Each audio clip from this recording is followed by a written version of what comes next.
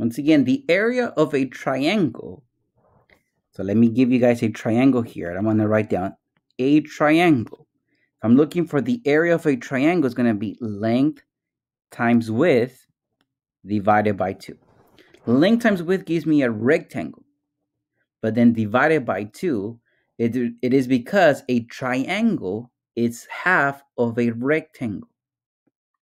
So that's why we divide by 2. Okay, so length times width. Remember, the length and the width, they intersect at 90 degrees. So they make that little 90 degree box. So I see my 90-degree box is right there. That box sometimes will be inside of the triangle. Sometimes it will be outside of the triangle.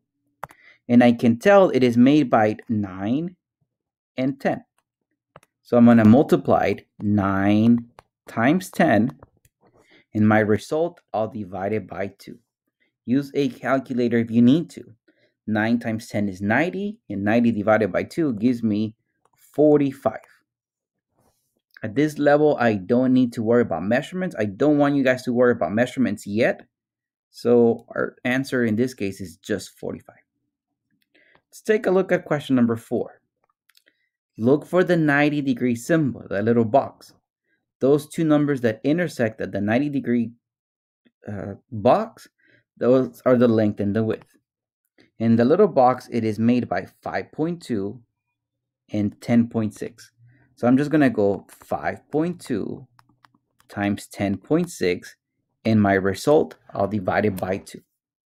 So 5.2 times 10.6, that gives me 55.12, divided by 2, that gives me 27.56.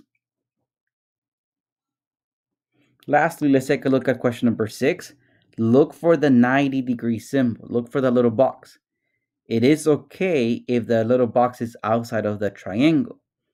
These measurements that make the 90-degree symbol are 6.3 and 6. So I'm just going to go 6.3 times 6 divided by 2. 6.3 times 6, that gives me 37.8 divided by 2. My answer is 18.9. Don't think you have to use every number. There's an 11. I never used it. I'm just going to go length times width divided by 2. Length and width are the two numbers that intersect at 90 degrees.